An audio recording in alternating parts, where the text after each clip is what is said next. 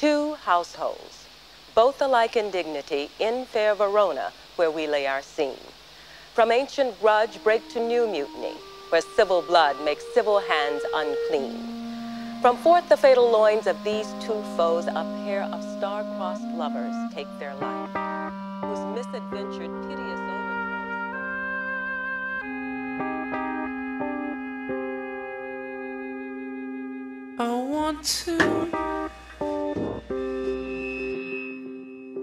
I want to be someone else, so I'll explode. Floating upon the surface for the bird. The bird. The bird.